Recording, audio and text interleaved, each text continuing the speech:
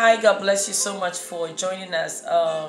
We have Dr. Love here, and this is Lady Pastor Kendi. Today we want to share with you one major thing that destroys marriage. Right. Well, every marriage goes through challenges. Every marriage is before the marriage lands, before the marriage stabilizes. There is a series of challenges that a marriage will go through, because two different people are coming from two different backgrounds. That's right. And you're going to be living together as one family. So there is this challenge you're going to go through. Some are spiritual, some are just physical, some are just different normals that the person is used to, that that you have to adjust. So marriage goes through challenges. So it is not strange.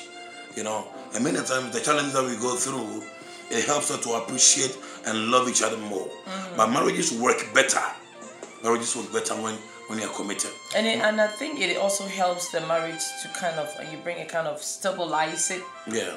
Because those challenges come to build the marriage and to make it better. Yes. But today we just want to share one major thing, and that is the cooperation. Yeah, the cooperation. One of the things is that marriages go through a lot of challenges. The challenge is that marriages don't break because of infidelity or communication or adultery.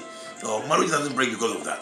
Marriages break because the unwillingness to work together after the storm, after the battle, after the challenge. And sometimes even in the midst of the storm, the willingness to say that, okay, I want to make the marriage better. Okay, let's go and see a counselor. Okay, let's enter into a time of prayer and fasting. Let's sit down and evaluate and see what are some of the things that we are doing that you have to make it better. So if the couple don't cooperate, it's not possible, because one person says, I'm not interested. The other say, okay, forget about it. But when both of you sit down and cooperate and come together as one, you realize that at the end of the day, you come to a concrete result, and that's when the solution comes. One of the things that is also very critical is that in challenging times, that is when true love really matters. We're going to be talking about on the next episode. You don't want to